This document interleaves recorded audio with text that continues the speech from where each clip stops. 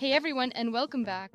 Today, we're focusing on improving your online experience by configuring a slow DNS server using SSH and the Socks HTTP PlusVPN app. This technique can be particularly helpful in situations where you need to improve your overall network stability and enhance your online privacy. Let's get started. Part 1. Setting up your SSH slow DNS server.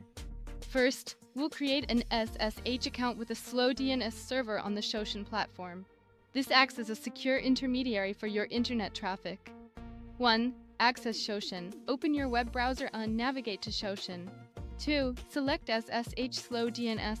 Locate the services section of the website and choose SSH slow DNS. 3. Create your account. Create a free SSH account.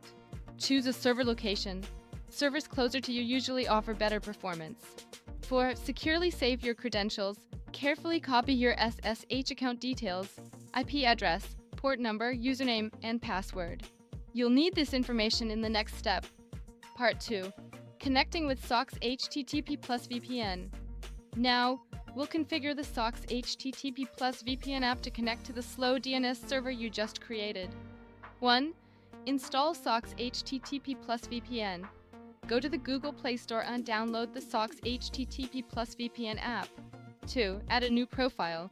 Open the Socks HTTP PlusVPN app. Tap the plus icon and select Add Profile. 3. Enter your SSH. You've now successfully configured a slow DNS server through SSH, potentially improving your network stability and enhancing your online privacy. If you have any questions, please leave a comment below. Remember to like this video and subscribe to our channel for more helpful tutorials. You can also join us on Telegram and WhatsApp. Thanks for watching.